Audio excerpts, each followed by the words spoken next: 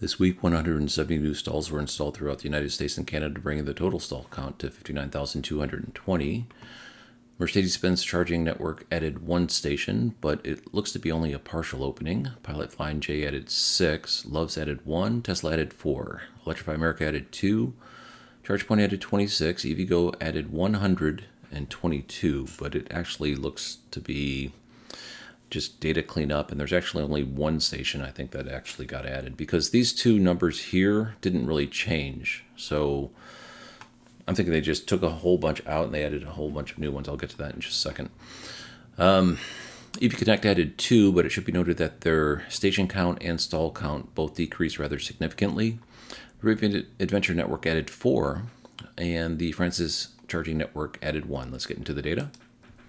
First, Mercedes-Benz, I showed all their stations just for discussion purposes here. As you could see, the last 2 are the new ones, Calhoun, Georgia, and Springfield, Missouri.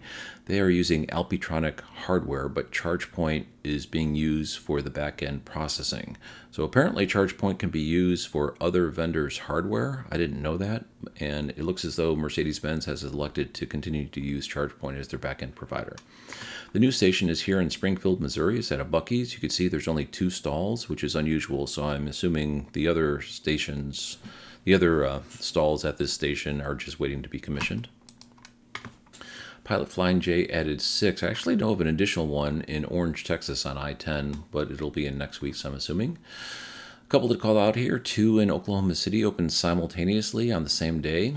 Schulenburg, Texas. Rochelle, Illinois, I think is the second one in the state of Illinois. And McCalla, Alabama, which is the 3rd one in the state of Alabama. Love's has Slippery Rock, PA, but it should be noted when Jonestown, PA showed up in the database, it actually wasn't open for customers. Love's still had it coned off. And I'm not sure if Slippery Rock is in a similar state where it's actually commissioned but not available for use with customers yet. Like there might still be some construction going on or something, but it is in the database and it does show on the ChargePoint app. So if it's not available for customers now, it likely will be shortly. Tesla added 4, 128 stall in Birmingham, Alabama. I'm looking for a very large expansion that Brandon Flash did a video in my home state of North Carolina in a town called Halifax off Interstate 95. They expanded to 60 stalls and it's still not showing up in the Alternative Fuels Data Center database. And I've been watching for a couple weeks, but we'll see when that one pops in. Still, 4 stations. Electrify America added 2, 1 Evolve, New York, 4 stall in Horsehead, New York, and a Las Vegas station with 6 stalls.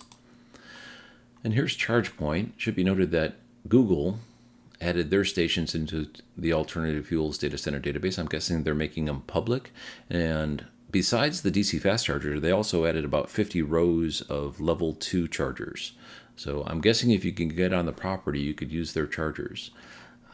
Lots of companies allow their employees to use chargers and also guests. And it looks like Google is now falling into that category. This other one here, Mayberry, Massachusetts, 10 stalls, is a pretty large install. And this is what it looks like.